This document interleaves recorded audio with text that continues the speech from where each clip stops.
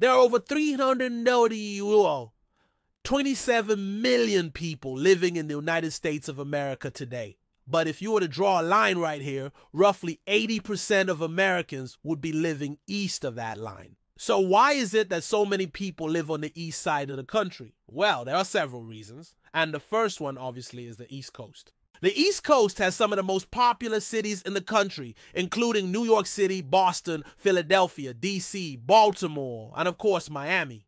All these cities combined have a population of roughly 56 million people. That's about 17% of the entire US population. Not to mention all the other cities in between those that we just mentioned that also have a large amount of people living in them.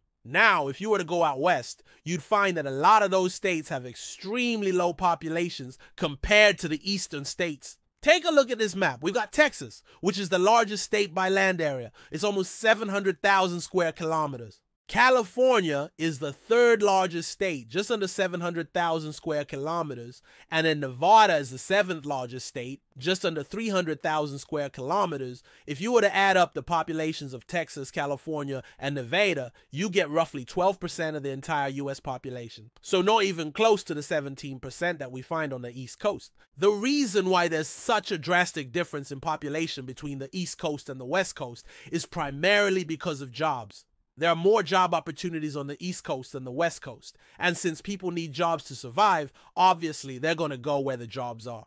Back in the early days when the United States was first being settled, the East Coast had a major advantage because that's where the first permanent English settlement was built in 1620.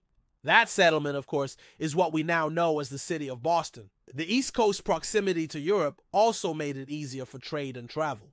Because of this, the East Coast became the center of commerce and trade, and that's how it got the head start in population compared to the West Coast. Today, the majority of Americans still live on the East Coast because of the amount of people that are already there. More and more people continue to move to the East Coast because of the job opportunities. It's an ongoing cycle that will likely continue for many years to come. So if you want to live in the United States and have the best chance of finding a job, you should probably move to the East Coast. Thank you for watching. I hope you enjoyed this video. Now leave a comment below with your thoughts on this video or any video suggestions you may have.